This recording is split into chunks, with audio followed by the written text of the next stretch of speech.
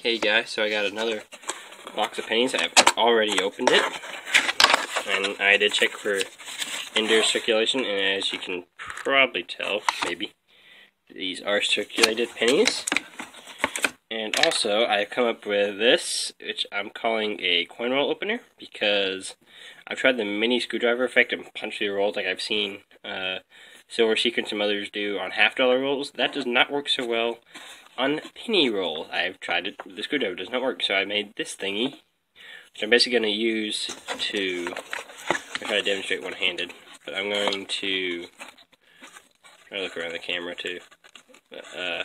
Stick like under here, and just kind of pop the ends, and so I can roll the coin out. Hopefully, I will give you guys a idea how well this worked at the end of the video, along with a wrap-up. It is basically just a chunk of wood I sanded down to this thickness and shaped a little bit. I will let you guys know how it works at the end of the video and do the wrap-up, and so let's get into some rolls. Guys, literally on the third roll, we got a 1953 Wheatie. Maybe it'll focus. Come on. Come on, you can do it. Anyway, I mean, it's a 53 Wheatie, nothing crazy. Well, I got you here. We'll just go ahead and live search. What's that one? There. There. Alright, so nothing else in the roll, but you got a Wheatie. So, I mean, we're on the board. Hopefully, you brought friends. The Wheatie. What we got? I gotta look at the camera. 51 Denver. So, another 50s. Two more. Some 09s. 3 rolls left on the first row. So, I mean, not too bad for now, but, you know, hopefully they definitely have more friends, and their friends are a lot older than they are. Okay, guys, do you see this? Like, I was just going through the roll. It's a 29 Denver Wheatie. Like, it just flipped up just like this. I have found a few more wheat pennies, but it's been, a couple of 53s and things like that. So, 29, definitely not a, everyday wheat penny. Just check the rest of this.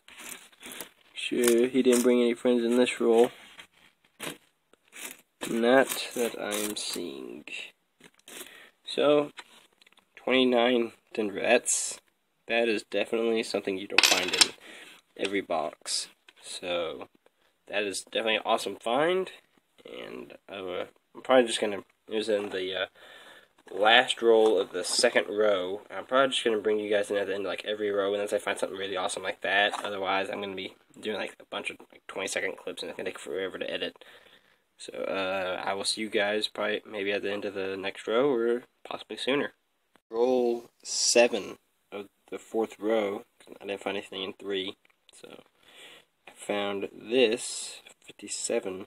If you look at it, like, it looks like there's like black marker, I guess, but like it's rainbow toned, and it's probably like artificial toning, but it is, that is, to me, that is pretty beautiful, honestly. It's in really good shape, and it's got that cool toning. That's definitely something to add in there. And gonna finish this row, and then on the last row, and then the wrap up. Okay, so here's the wrap up. Wound up with about 13 normal wheats, some 09s I'm going to put back, and 80 something Canadian, 89 Canadian. Then I got the 29D wheat, and the what I think is like really cool toned wheat. So, I mean, all in all, pretty good. Not as good as like my stream, not this past Friday, but the Friday before. 23 wheat pennies, 22 of them common. There was a 36 or 37p, and just so you guys can see, this is It looked really good. There is a crack going down the middle of it, and that's not from me using it. That's just probably the wood I grabbed.